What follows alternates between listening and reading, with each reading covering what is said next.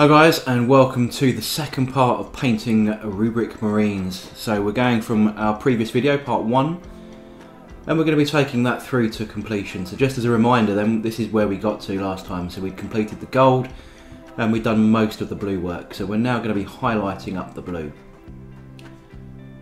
So I'm just going over the original blue that we'd washed with Nuln oil back with Thousand Suns blue. Avoiding those darker recesses that we'd already shaded. So just blocking in areas of blue just to bring it back up to a slightly better brightness so you haven't got the darker wash on the highlighted areas.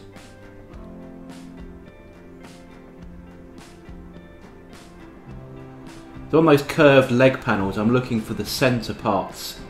If you imagine how a cylinder would highlight, it wouldn't go all the way to the edges, it would be more focused in the middle. So I've aimed the highlight there in the way that you would highlight a cylinder.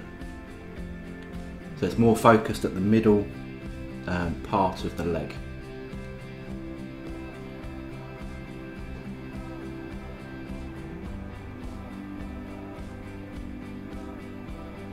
This is quite a tricky bit, so I had to hold it a bit closer to my head rather than the camera. Apologies for that.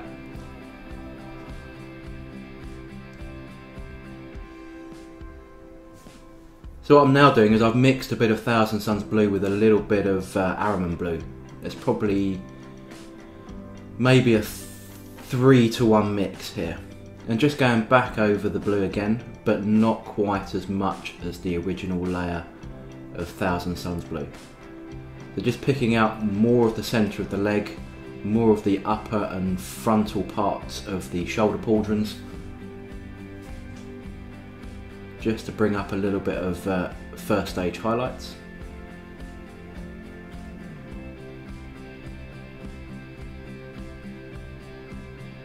The toes are reasonably self-explanatory. You're just looking for the peaks of the boots. And here, as I didn't know what colour I was going to go with on the headdress, whether I was going to go with the traditional yellow and blue or not, I've just highlighted all of them as blue, just in case I do something else. Now I've mixed a little bit more of the Araman blue in this time, so we're probably about 1 to 3, so 1 part Thousand Suns blue and 3 parts Araman blue. And this time picking up the final stage highlight, really, just going for the edges of the headdress there, tips of those parts of the backpack, the exhaust parts of the backpack.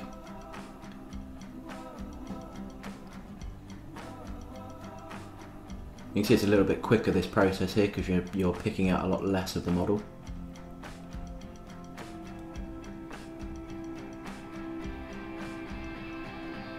Okay, the final stage of highlight then, I'm going with a fine line edge highlight here.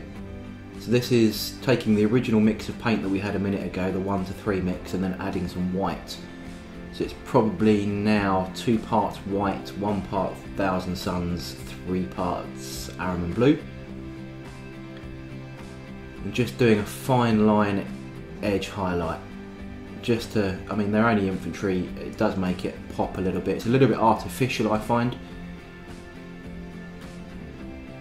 Certainly in some places like the shoulder pauldrons and stuff, but the sharper edges it's okay on. Using a really fine brush here, I think this is a 3 or a 4-0 brush.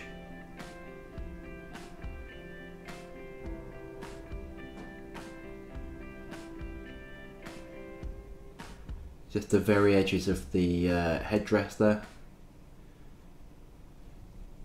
I find if I make any mistakes here with that fine edge, you can always, as long as you've still got that paint from before, you can just sort of touch up the areas, make sure you haven't gone completely overkill. It's easy to slip doing those fine edge highlights. You have to brace your hands quite heavily against the model, make sure you've got ultimate control.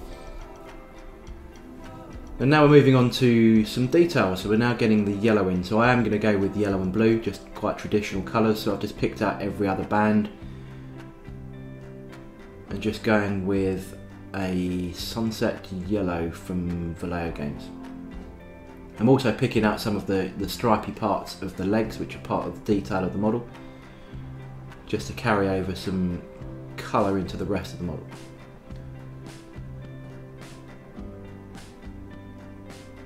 So with that darker yellow, I'm now going with a brighter yellow and just picking out some highlights on that yellow.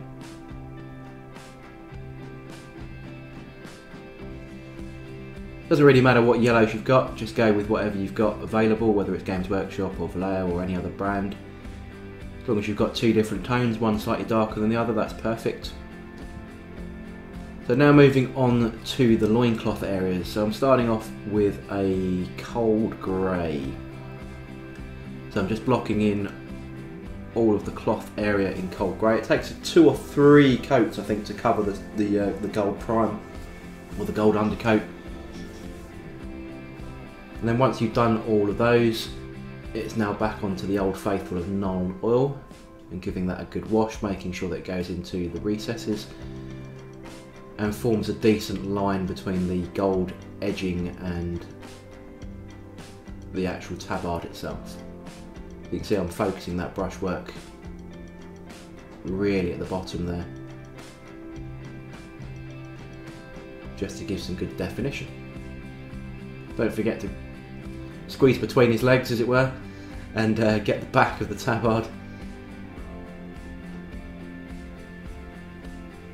And now moving on to a lighter grey.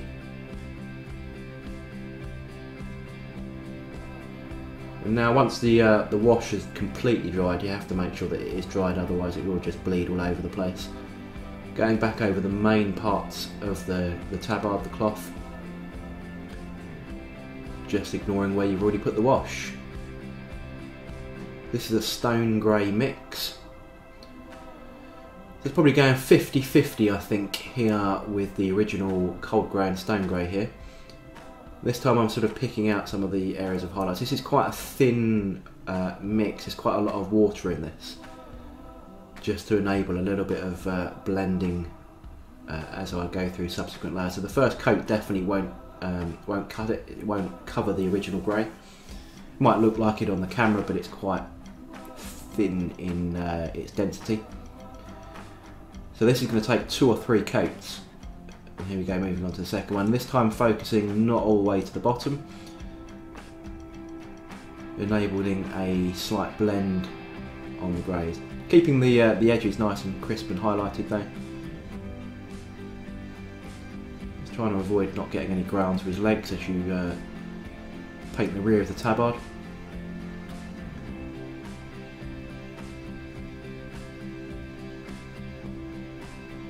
And finally a small edge highlight of white.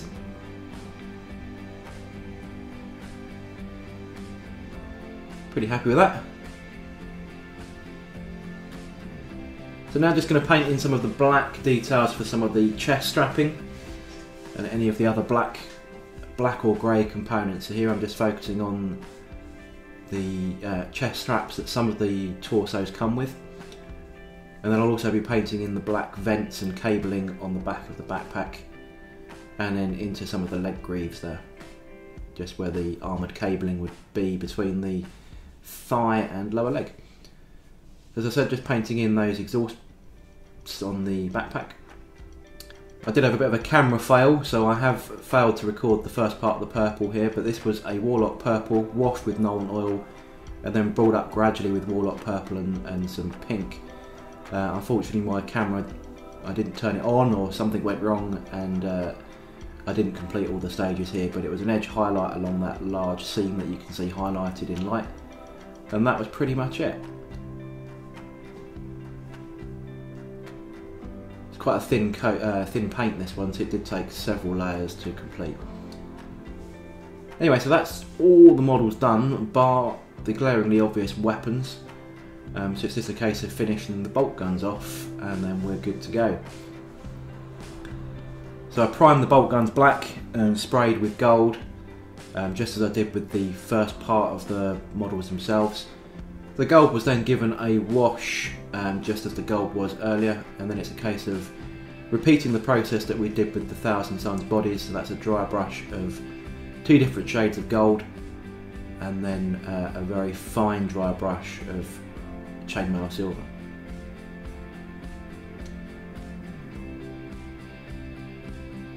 And then the only other detail that I did actually add was some grey and some metallics just at the back end of the bolters.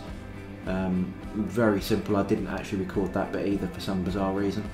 But here we go, here's some final shots of the models now. You notice that I haven't done any basing at all. Oh, there's the back of the cloak that I had finished in the end that we didn't see earlier. I haven't based it as I don't know the theme of the basing that I want to do across the entire army. So I'm going to leave that to the very end. As a friend of mine at White Shark Gaming is going to sort me out with some bases. And check out his link, I shall put that in the description below the video. And I've also applied some transfers to the left shoulder and hand painted the eye symbol on the right. Anyway, I hope you enjoyed the video. That's the first squad of 10 complete. I'll be moving on to the next model shortly. So don't forget to like, comment and subscribe if you like the video and you want to see more and get notifications and everything. And I'll see you on the next video.